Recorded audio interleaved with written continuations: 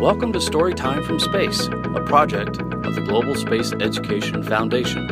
To learn how you can support this exciting project, please visit storytime from space.com.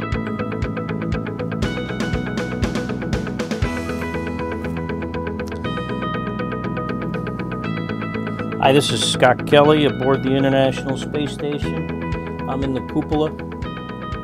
Might be able to see the Earth in the background. It's a little bright out there. Bunch of clouds. But hopefully the clouds will go away and we'll be able to see the Earth soon. But this is Storytime from Space, and I'm going to read you another book. This is from the same author that wrote the last book I read. My brother Mark. This is Mousetronaut. Goes to Mars. He completely bypassed the moon and went right to Mars. That's how brave he is. Anyway, let's get started. And I'm going to read this so you can see the words and pages too, I hope. So,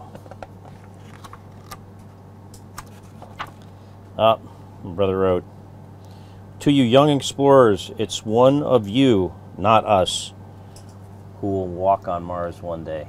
And that is a true statement. Because I won't, I don't think. I'm pretty sure I won't. I don't think he will either. Anyway, the Galaxy rocket was just 1 week away from launching. It would be the first human mission to Mars. Even though Mars was Earth's neighbor, the astronauts would need to travel more than 35 million miles to get there. Earth down there, 250 miles away. 35 million, much, much further. Earth would be a tiny speck like a star. And Meteor, the Mousetronaut, couldn't wait to go. The astronauts had been training for 2 years for this trip. Meteor watched everything they did. Each day he looked over the astronauts' shoulders as they studied, sat under the table, and listened while they ate, and kept a notebook of the flight plan and procedures. See him right there? Meteor was certain that he'd be going to Mars too. He might not be the biggest astronaut, but he had the power of small. He worked hard to stay in shape. He ran with Claudia. He did chin-ups with Claire. He lifted weights with Charlotte. Claudia, Claire, and Charlotte. That's my brother's daughters, Claudia and Claire, and Charlotte's my daughter, one of them. I also have a Samantha, but I don't think that rhymed with Claudia, Claire, and Charlotte. Anyway, the Mousetronaut was ready. But when the names of the crew were called out, Meteor's name wasn't one of them. The Mousetronaut was not on the list.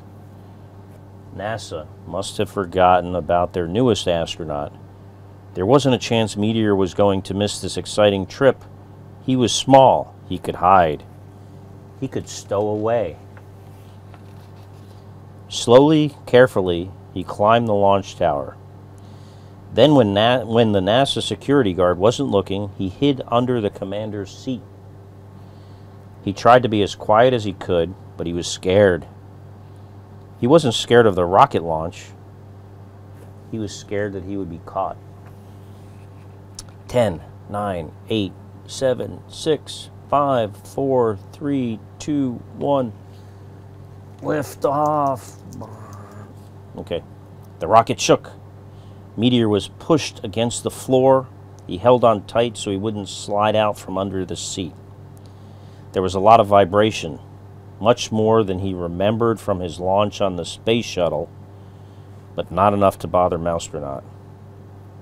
9 minutes later, they were in space. Meteor loved the feeling of weightlessness. Look, they're sleeping. Their hands are floating like this. Anyway, during the long journey, Meteor stayed hidden. He would only come out for crumbs when the astronauts slept. And as Earth got smaller behind them, the red dot that was Mars grew bigger. After 6 months, they finally arrived. Meteor had stayed hidden the entire time. When no one was looking, Meteor peeked through the window and saw different shades of red and orange. Mars was nothing like Earth, but it was still beautiful in its own way. He also heard the astronauts making plans. 2 of them would go down to the surface and explore Mars on foot and with a rover. But there was a problem. Galaxy's commander was talking to Mission Control in Houston. We do that up here every day. I'm surprised you didn't hear him already. One of the landing craft's engines had failed its test and wouldn't work. The remaining engine wasn't strong enough to carry even 1 astronaut.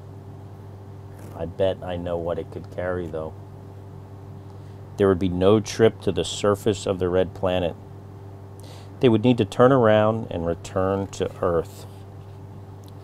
But the Mousetronaut had an idea. He shot out of his hiding place to surprise the crew. "Meteor, where were you hiding?" the commander asked. They were happy to see him, but still sad about their failed mission. Then Meteor floated over to the hatch leading to the landing craft.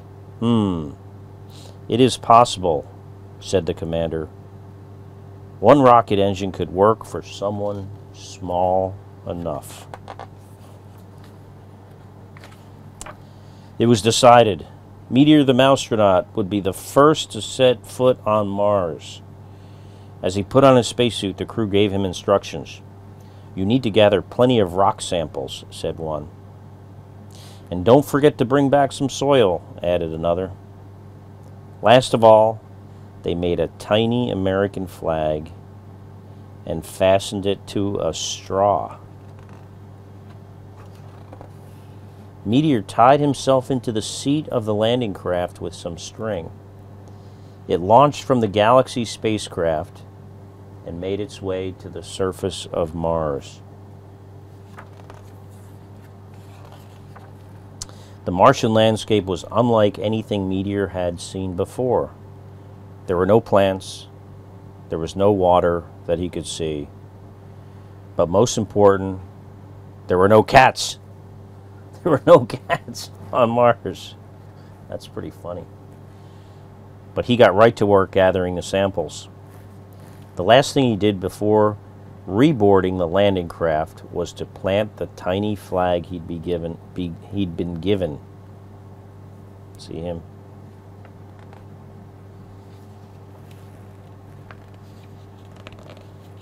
A cover of a newspaper. The Mousetronaut, first on Mars. Anyway.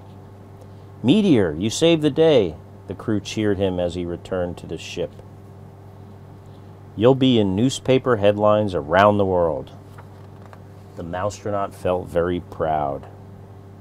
"And we'll make sure you are on our next mission."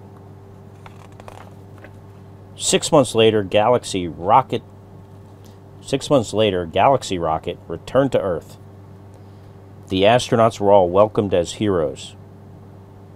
But the smallest among them was the biggest hero of all.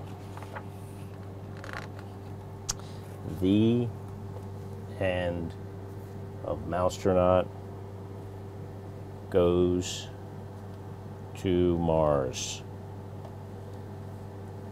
Okay, that was story time from space. Tune in to the next reading of a next exciting book from the International Space Station. I'm Scott Kelly, brother of Mark Kelly, who wrote this book and Mousetronaut. Talk to you soon. Thank you for joining us for Storytime from Space. We hope you enjoyed our story today from the International Space Station. We hope you'll join us again soon for another book reading or for one of our science experiments. Until next time, we look forward to reading together again soon.